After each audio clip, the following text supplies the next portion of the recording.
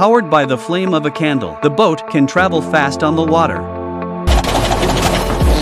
When the candle is extinguished, the boat will stop.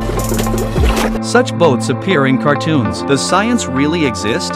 Here we will follow the video. Let's test it with our hands. The first material we need to use is an empty jar. It has a round and concave bottom. It is used to make a boiler for a small boat. Take the skin out of the sides of the jar and use it as a lid for the boiler. Punch 2 round holes in the bottom to connect the exhaust pipe. Use this system to bend the tubes to 90-degree rounded corners. This is good for the exhaust pipe. The next step is to attach the exhaust pipe to the boiler with glue and seal the top of the boiler to create a cavity. This is the core power plant of the boat. Use a small board as the hull. Press on the power engine. The steamship is ready. Don't forget to add water to the boiler before the test. Let's try it in the water basin first. Light a candle to witness this magical moment.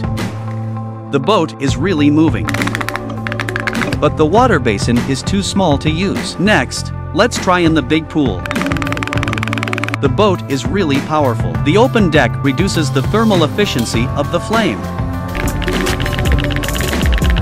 If you add a cabin to the ship, it will be exactly the same as in the animation. Can you make the same small boat?